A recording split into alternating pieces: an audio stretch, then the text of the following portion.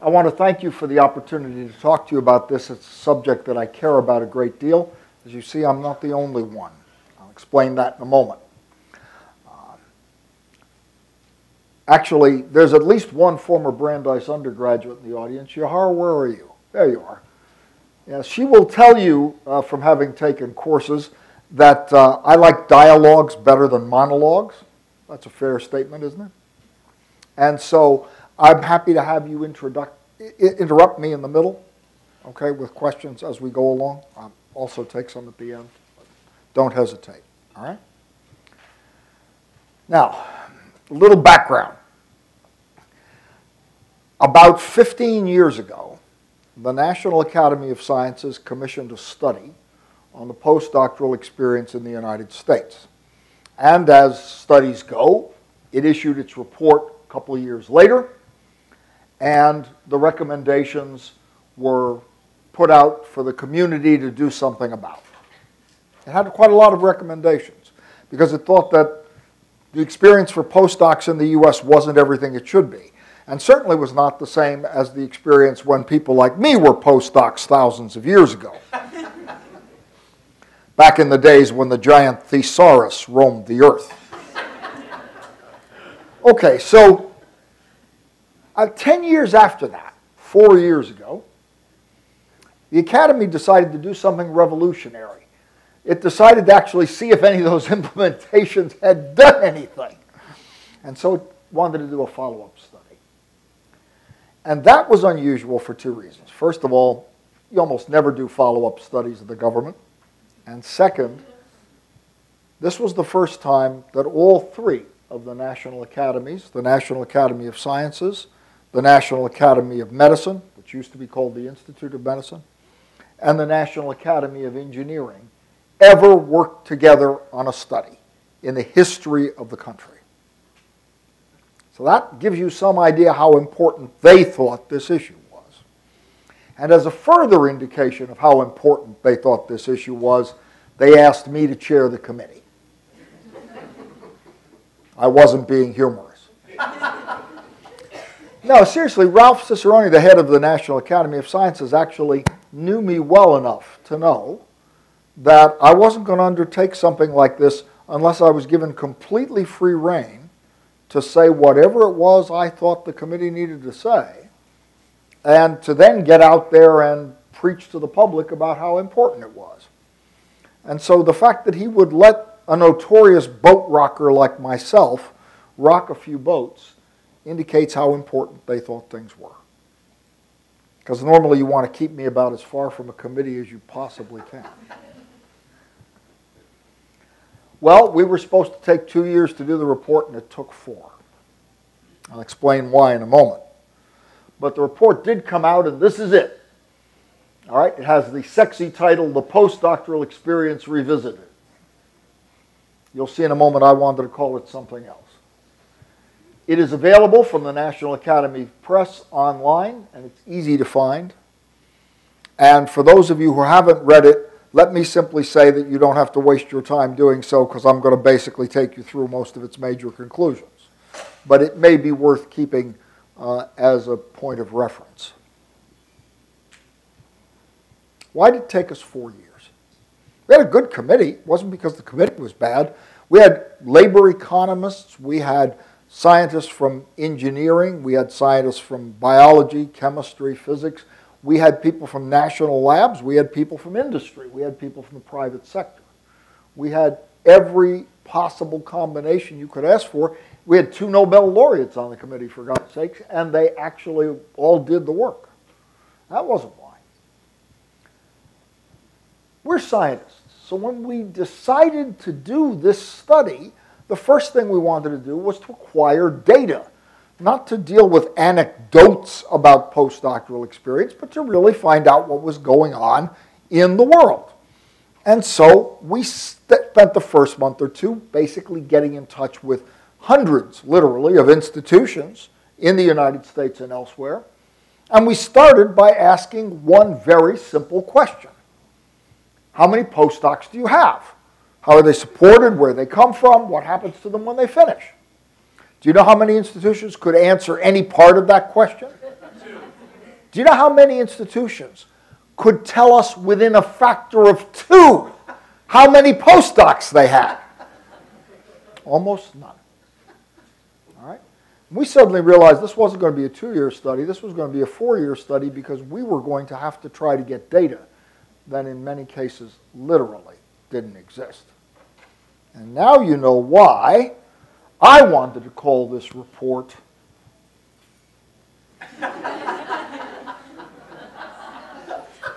that, by the way, is Claude Rains under there. In case you've never seen the movie, it's a pretty good one.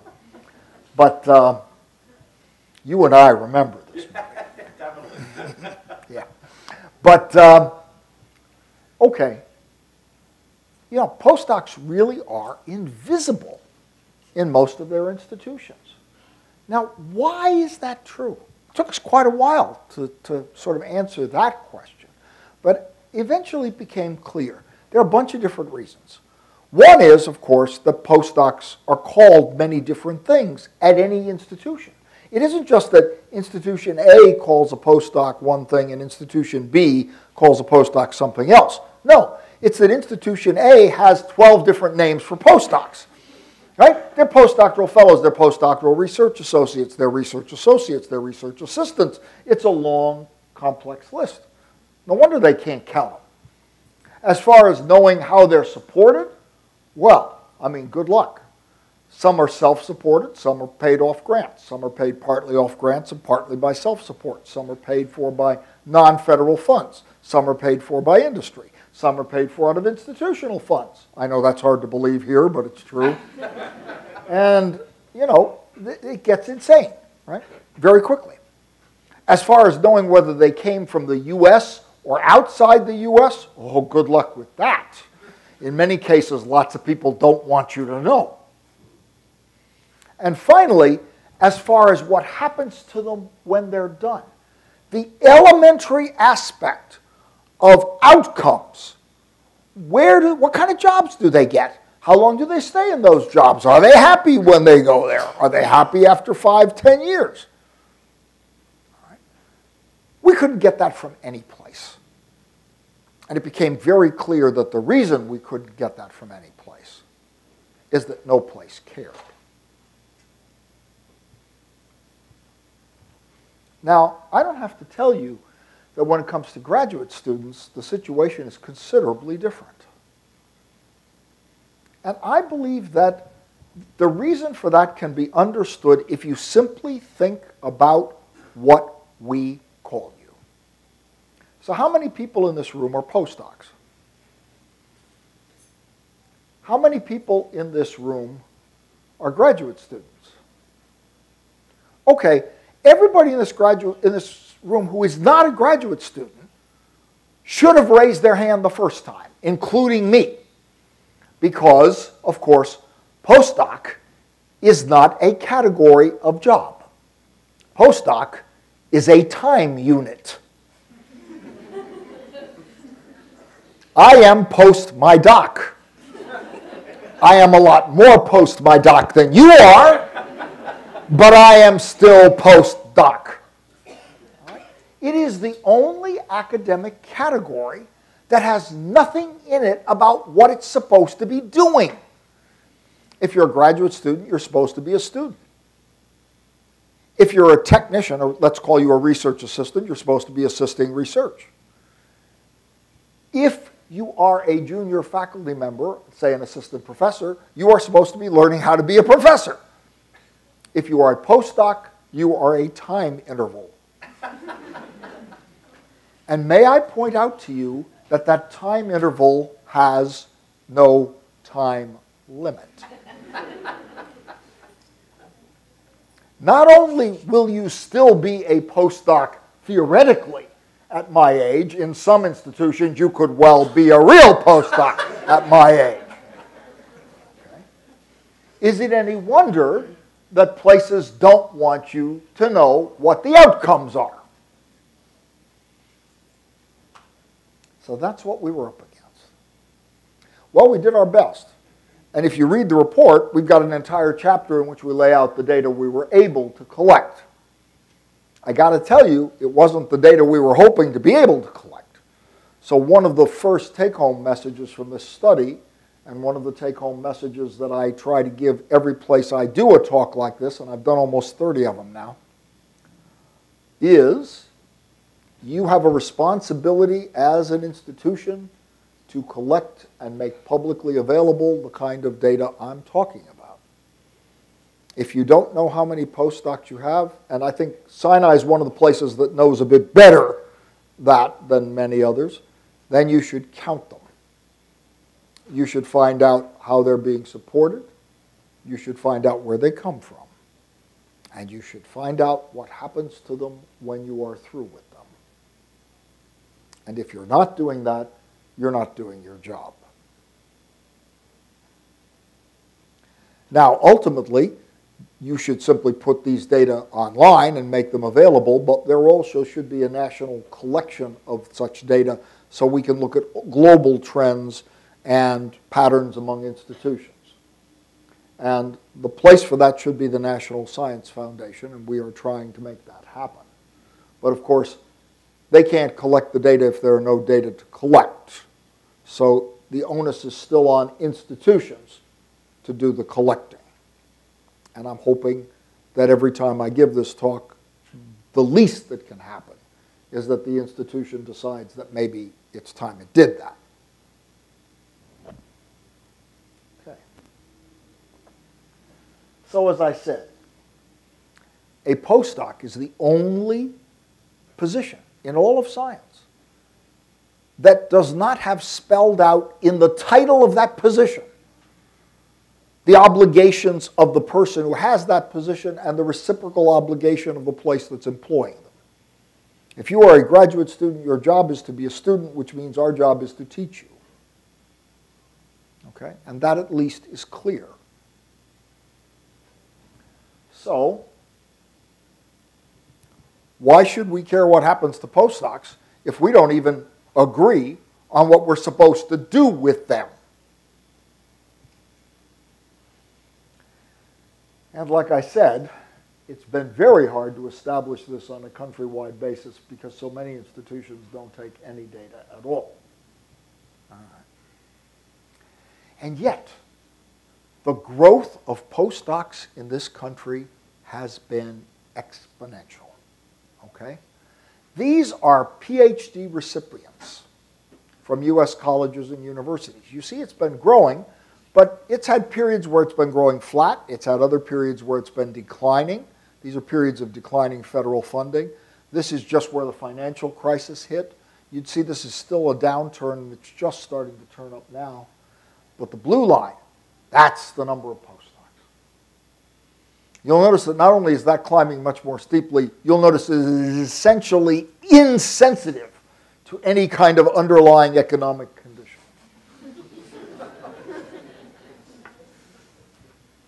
Greg, what's the definition of postdoc for that? Here. Yes. So in order, well, of course, these aren't our data.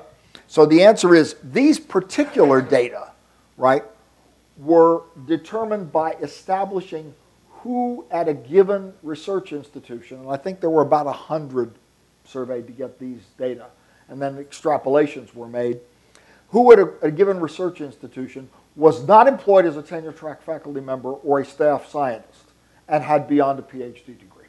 Okay, so it was an attempt to make it as broad as possible, Allison, but you know what? I would say these are soft numbers, and probably really very soft. And still, I mean, you know, we're looking at 65,000, maybe. Okay, that's a good-sized community there. All right. So, I like the way Keith Yamamoto puts it. There's also cognitive dissonance going on here, right? And it's the following. From the point of view of the faculty, a postdoc is an individual who manages their lab, okay, and frees them to do the things they're supposed to do, which is to do supervised research, teach, obtain funding, and possibly, you know, go learn how to do 106 push-ups, whatever you want to do. Okay. The postdoc naively believes they're supposed to be getting advanced training and research and being mentored towards a career. Okay? You will notice there are almost no word overlap between these two definitions, much less an overlap in the definition itself. Okay? If this were really the case, then we'd be worried. It's not quite this extreme. Keith is obviously using this just to make a point. But you know what? It's not all that different from this either in many cases. And that's a problem. So one of the first things we tried to do in this report was to make clear what we thought a postdoc should be about. We think a postdoc is ideally much more like what the postdoc thinks the postdoc should be about. We think that ideally the postdoc should be a period of mentored training in advanced research. And this just doesn't mean some technique. This means really learning how to conceive projects, think about what the data means, develop projects, obtain funding for projects, all of those things that advanced training in research involves. But note the key words in research. We also believe that the postdoc is not designed as a holding pattern for people who can't think what they're supposed to do with their lives. It is for people who know they want to do research and need more training in doing it. If you as faculty want someone to do this, well, those people used to exist. Some of us are old enough to remember this. They were called staff scientists, and they were paid for partly out of grants, but more commonly, believe it or not, institutions actually provided for the salary for such people. In many cases, they ran not just research groups, but entire technical support laboratories, or in some cases, collections of research groups. And they were highly valued and valuable individuals who often did research of their own as well, but who were not tenure-track faculty members. What they weren't was postdocs. Okay. Now, believe it or not, this explosive growth in postdocs is even occurring in fields where we would have bet it couldn't possibly be occurring, like computer science, right? I mean, everybody knows if you want to get a job these days, all you got to do is major in computer science. You get a job out of bachelor's degree, for Christ's sake. And yet, look at this. It's staggering, okay? Here are the number of postdocs in computer science. Okay. This is kind of scary.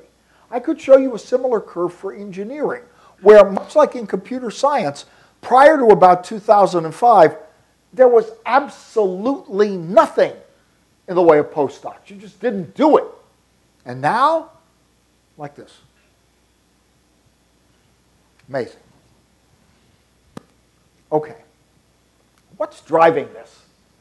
Well, my father was an economist, and he would have said that what's driving this is a series of what he would have called perverse incentives. Namely, there are actual positive feedbacks being built into the system that encourage the explosive growth of postdocs without anybody ever sitting down and saying, wait a minute, is this a good idea? All right. One of them, of course, is the extreme decline in NIH success rate that's been occurring since about the time I was an undergraduate. All right.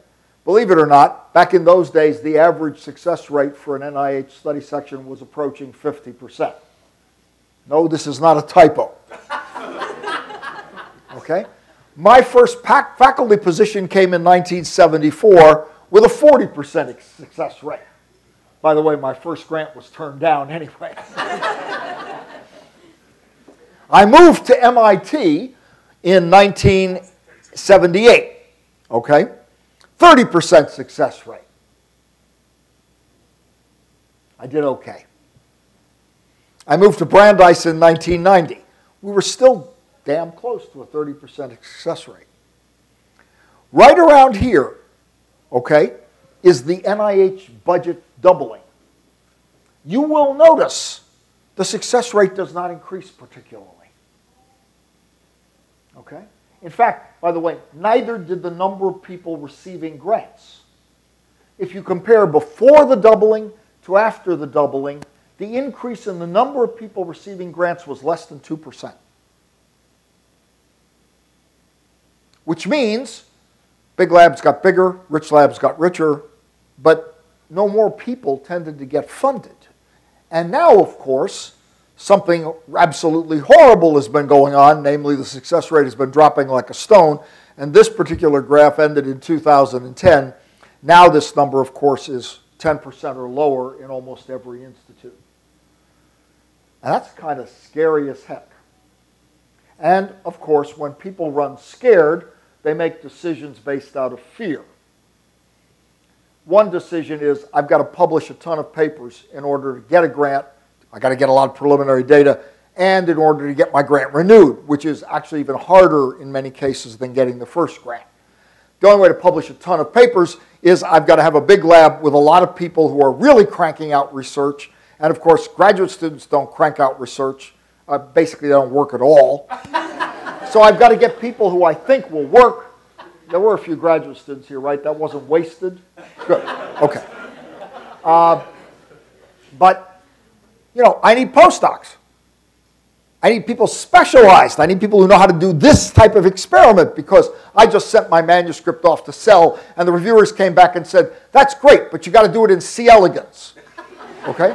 And you sit there thinking, wait a minute, I've never worked in C. elegans. And the reviewers say, we don't care. Do it in C. elegans anyway. So now I got to hire a postdoc who's an expert on C. elegans, and so it goes. Right? So the system is forcing people to have larger labs with more experienced people in them, to keep them longer, to do longer experiments, because the doubling time of C. elegans is longer than that of yeast, which is what I work in. And there's no breaking of this trend, right? It just continues to drive labs to get bigger. And paradoxically, the harder it is to get funding for labs, the bigger the labs get. This is what I mean by a perverse incentive. But this is clearly what's driving the system. Okay? And increasingly, people feel you have to publish in boutique journals in order to survive.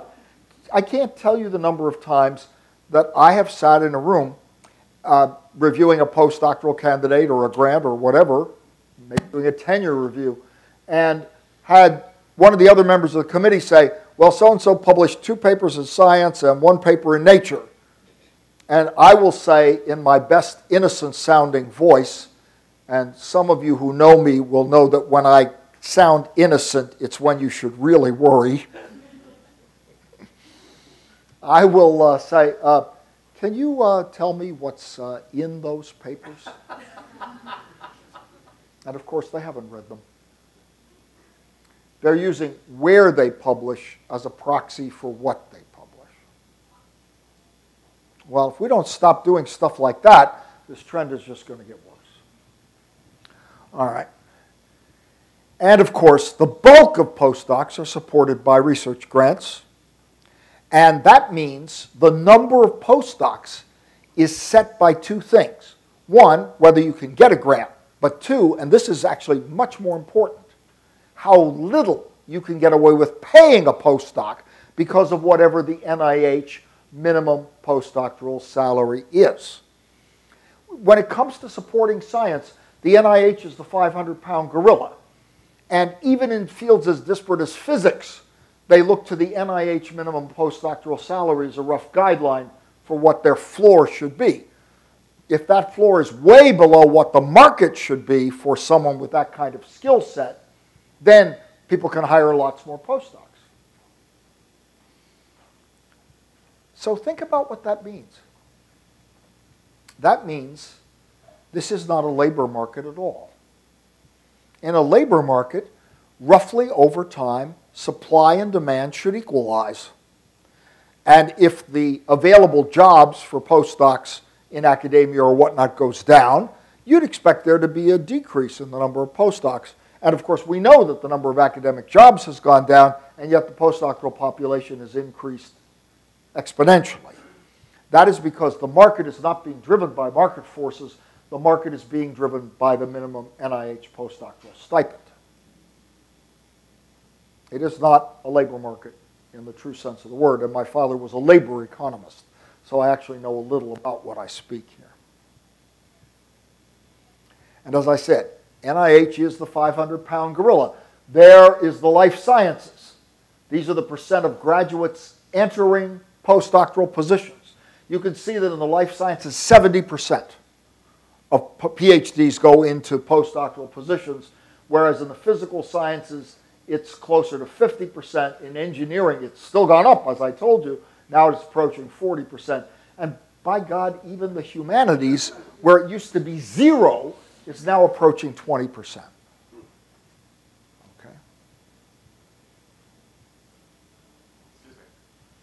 Excuse me. It's a question. So we don't have a true labor market. We've never had a true labor market. This is where people go. Okay? So these are tenure-track positions. This is what's happened to them since 1973. All right? And I've shown you what's happened to the postdoc. So in fact, if you are a postdoc and you are interested in an academic job, statistically, you have a less than 30% chance of ending up in one 5 years after you're finished. And somebody should have told you that when you were a graduate student.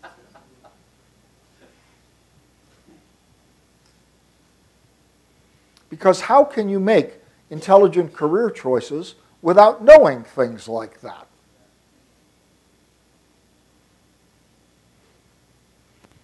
Where do you go after your PhD? Well, academic employment is here for U.S. citizens and permanent residents, but academic employment, of course, is including postdocs. So all of this is postdocs plus other non-postdoc academic employment. All right? This is industry, and this is other. I'm not sure what other means, but I think it may have a lot to do with the fast food industry.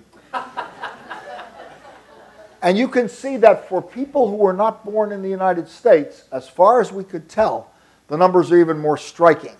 Okay? 45% become postdocs when they finish their PhD. It's just, this has become an automatic reaction. The postdoc is the default for most people with a PhD in a STEM subject. Now the question is, should it be? I want to argue to you that the answer is overwhelmingly no. It's a terrible idea for the postdoc to be the default. Why do I say that? I say that for the following reason. When we did this particular report, I spent a lot of time talking to people who do things that aren't academic science. I spent time talking to patent attorneys. I spent time talking to policymakers in Washington. I spent time talking to TV journalists, print journalists, people doing venture capital, people in the finance industry, people in the pharmaceutical industry, and so forth. I asked them all the same set of questions. Do you have a PhD? Most of them do. Was the PhD a useful thing for you in your present job? Most of them said yes. I then asked them, did you do a postdoc? Most of them said yes. Was the postdoc a useful thing for you to have done in your present job? Most of them said no. In fact, many of them didn't just say no.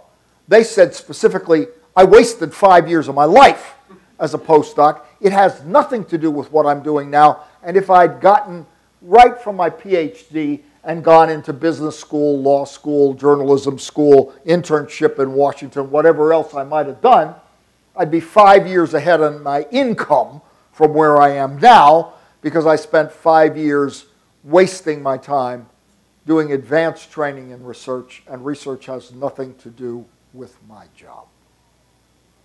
And what's scary to me is when I ask them how many of them pretty much knew all along that they were likely not to go into academic research. A surprising number of them said they knew that, but they still did a postdoc because nobody ever told them You don't want to do this. Here's what you should do.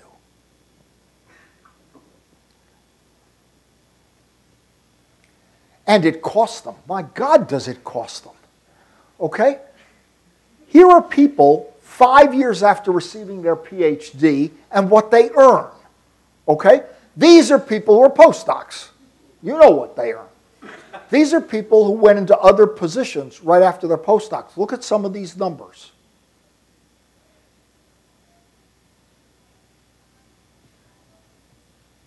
Will you eventually catch up? Not really. No. Okay? And as I said, as to what you end up doing, 23% of you will end up in industry, in academic positions. And another 20% will end up in some non-tenured academic research or teaching position, maybe as adjunct faculty, who knows, all kinds of things, right? 18% of you will do industrial research. That's a surprisingly low number, isn't it? I'd have thought it would be higher, but it's not. And then you see the rest. Let's try not to pay too much attention to this. By the way, I don't have a problem here. I'm married to the dean of Cornell Medical School. That is a career opportunity that they don't tell you about. For some of us, it exists. Okay. Of course, in the long run, as John Maynard Keynes remarked, we're all dead. But in general, people who start out in academic tenure track positions tend not to stay there as often as you might think. So of the number who actually start, by the 5 years since their PhD, 40% of them are gone. And by the time you look 10, 11, 20 years out, the numbers dropped even further. So it's pretty amazing, actually. All right. So what do we conclude from this? Here's what we conclude from this. First, I believe we've got to stop calling you just postdocs. I know what we call you in the lab. That's different. We can't repeat that in public. But institutionally, we need to put a word with that word to indicate your responsibilities and our responsibilities. So we thought a reasonable thing would be to call you a postdoc researcher to indicate that you should be doing research and we should be making it easier for you to learn to do research. I actually preferred postdoctoral research trainee, but the committee voted me down on that one. But it just shouldn't be postdoc. Okay, bad idea. All right? And we should make clear that if you are a postdoc, your time period to be one should be temporary, all right? And it should be mentored, and it should be for advanced training in research, not as a way to keep you off the streets. Now, the obvious conclusion from this is that maybe we shouldn't be having as many people with PhDs in the sciences, right? Wrong.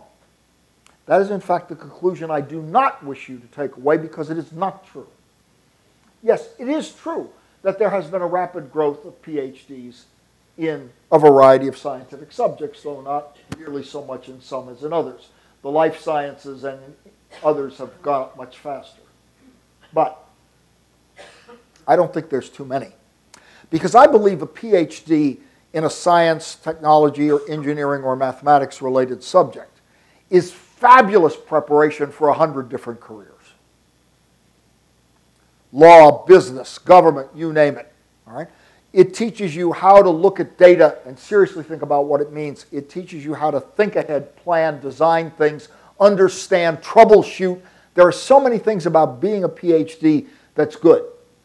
And that, by the way, when I went around and talked to various employers in non-academic sectors, they all said the same thing. We'd love more PhDs in the sciences. Please send us more PhDs in the sciences. We don't see them. They go do postdocs.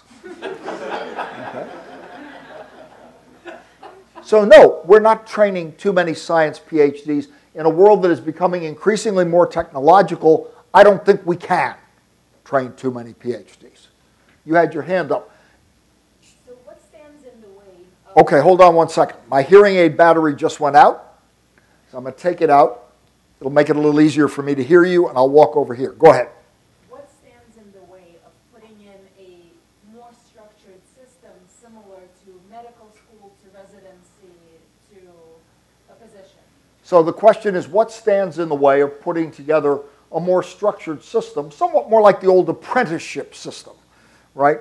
Which you have as a physician, right? You go to medical school, you become an intern and resident, and so forth. And it has a defined period. Right, it has a defined period. Okay? You want to know what stands in the way? Look around the room at everybody about twice as old as you are. Okay?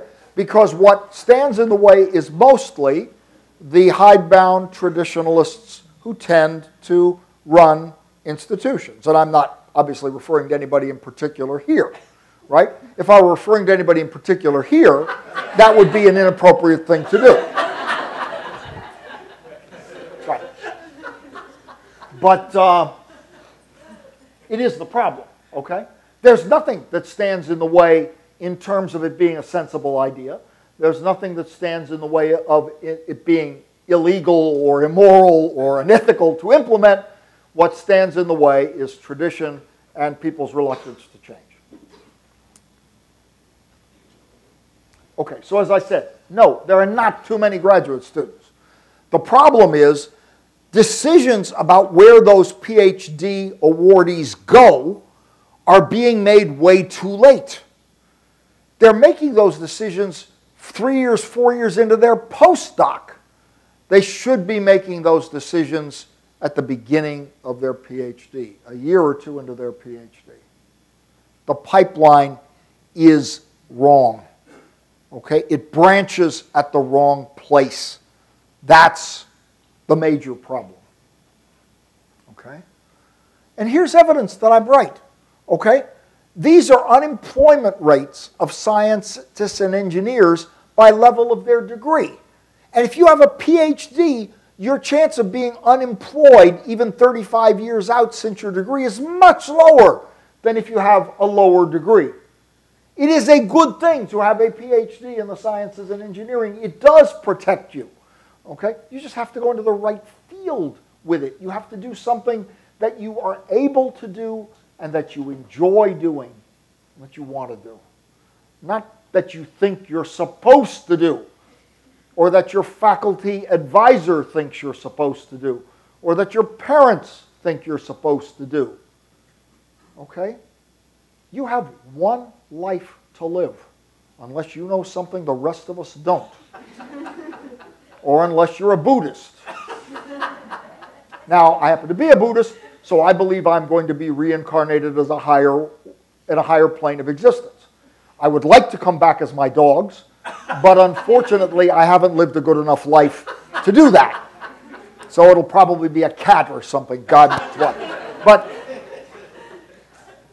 But unless you're in that particular frame of mind, this is the only shot you get. Live your own goddamn life, not somebody else's idea of what it should be. All right? I can't guarantee if you do that you'll be successful, but I guarantee you if you don't do that, you're unlikely to be happy. And happiness is underrated. All right? I believe that there should be a strict limit on the time you can spend as a postdoc, period. Okay? We settled on 5 years. Some of us wanted 4, some of us wanted 6. We settled on 5. I think it's about right. We don't think this should be a straitjacket. There may be medical reasons, childcare reasons. There may be a number of reasons why this should be elastic, and we'd be fine with that. But it should be clear to everybody from day one that this is a temporary arrangement. So what I'm saying, in essence, if you want it summed up as a diagram, is simply this. This is the way things work now. Okay? And the sorting takes place when you're a postdoc. And that's stupid for a lot of reasons. In many people's cases, it's a huge waste of time. Plus, it breeds a system in which there's huge disappointment. Because people go into postdocs with an expectation of a career outcome that is not only numerically unrealistic, but it's probably unrealistic for them. And so the experience and information they need that will allow them to make a better choice and have a much less stressful, much less disappointing experience, that needs to take place way before they become postdocs. In other words, what we want, all right, and by the way, you'll notice that increasingly this is happening, all right, where somebody does a postdoc, then they think, oh, I better do another postdoc, all right, because I didn't get the outcome I wanted. What we want is this. The sorting has to take place here. Career options have to be delivered at the graduate student level. Now, if there are career programs in place where you have internships available and you have opportunities to meet people with other careers and talk to them about their life and what they need to get that far and so forth, this should not be closed to postdocs by any means. But it should be aimed at graduate students, and all graduate students need to do that.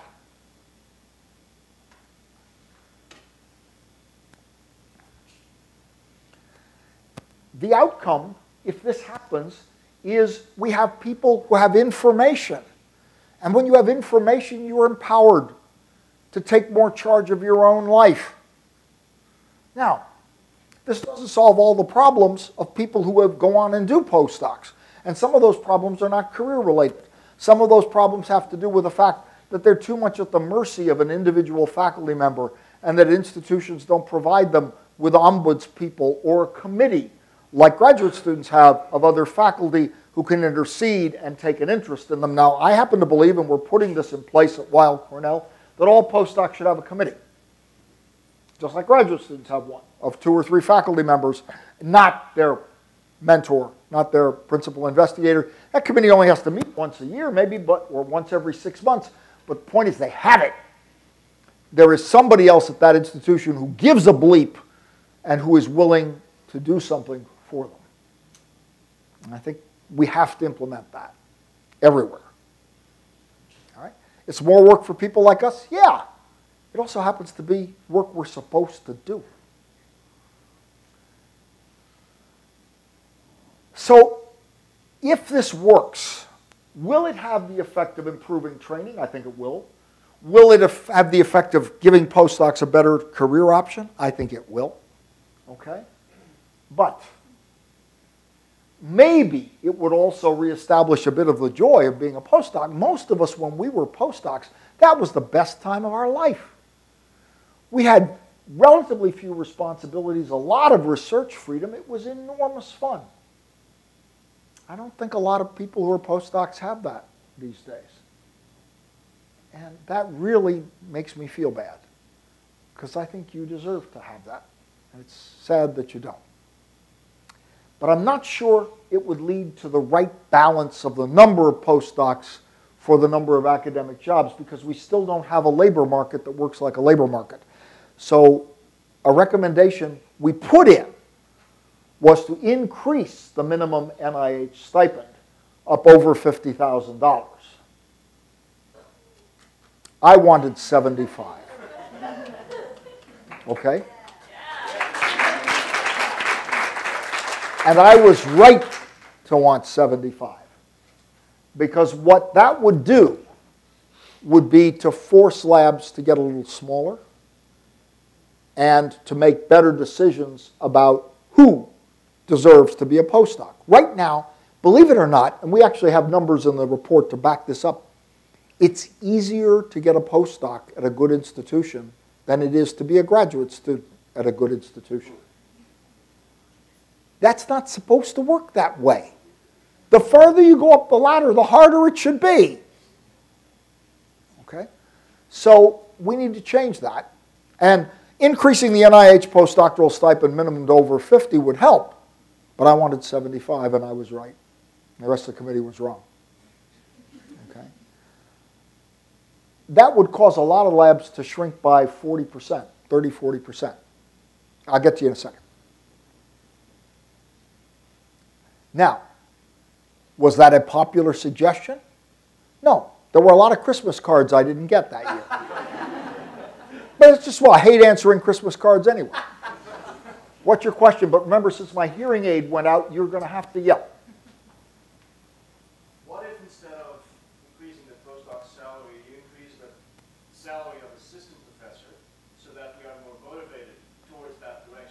So what if instead of increasing the postdoctoral salary, we increase the salary of assistant professors so that more people are motivated to reach that level? I'd be willing to consider that argument if it weren't for the fact that, and we actually did look at this, that assistant professors' salaries have risen rather sharply in the last 20 years and look like they're going to continue to do so. So I'm not sure it's as necessary, but I think the increasing of the postdoctoral stipend is necessary because that labor market is artificially distorted by the NIH. Now, a common pushback I get is you reduce the size of labs and the number of postdocs and productivity is going to go down. You know what? I think that's a load of crud. If I were honest with myself, I would say that over the course of my career, if my lab had been 30–40% smaller, I probably would have produced about the same number of good papers, probably fewer total papers, but probably about the same number of papers I would be proud of. And I would have trained certainly exactly as many people that I think I did a good job of training, and maybe more, because I would have had more time to spend with the people I did have. I don't think my lab, if you were honest with yourself, I don't think my lab needed to be as big as it was. And I'm not sure anybody's lab really does. But if we increase the postdoctoral salary to stipend to $75,000 a year, and people can find the grant money to have the same number of postdocs, more power to them. Okay. But I suspect that in the community as a whole, the number of postdocs would drop, and I'll bet you the productivity of science wouldn't suffer much, if anything, at all. I'd love to do the experiment, but I couldn't get that recommendation in. Yeah? So you made me relook at some data that we always look at when we look at what happens to women in STEM fields. Yeah. And we see a funnel.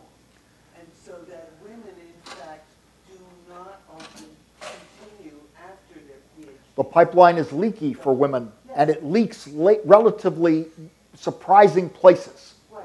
So maybe this is, in fact, a very smart decision on the part of women. Oh. We don't know where they're going. Oh, no. We assume that it's dreadful because they're not following the traditional path. Oh, no, quite the contrary. I think you're quite right. First of all, it is generally true that women are more practical than men anyway, okay? And second, I think you could make the argument that because there are often cold-blooded necessities that drive them to be that practical, they've made, in fact, more informed decisions. That wouldn't surprise me in the slightest. I think that might well be true, okay? But it still troubles me that the pipeline leaks where it does for women. And there are simple ways to fix that, okay? This seminar was at 4 o'clock, okay? Should have been at noon, all right? Research seminars are at 4 or 5 o'clock. They should be at 11 o'clock or noon, all right?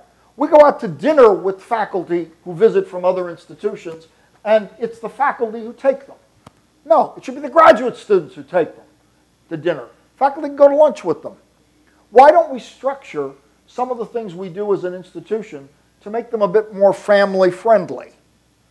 Speaking as a visitor, somebody who goes around to a lot of other institutions, I love it when I give a morning talk. Then, all during those meetings with faculty during the rest of the day, we got something to talk about. It's better for everybody, okay?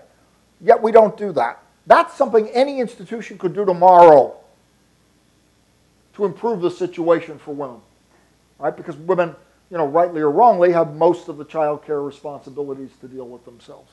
Don't care how supportive your partner is, I know that. All right? So, yeah, I don't see why we can't make simple changes like that. It would sure as hell help. Something we're trying to do at Weill Cornell, by the way. Yeah. But then, of course, our dean is a woman. Yeah. You've spoken a lot about the supply.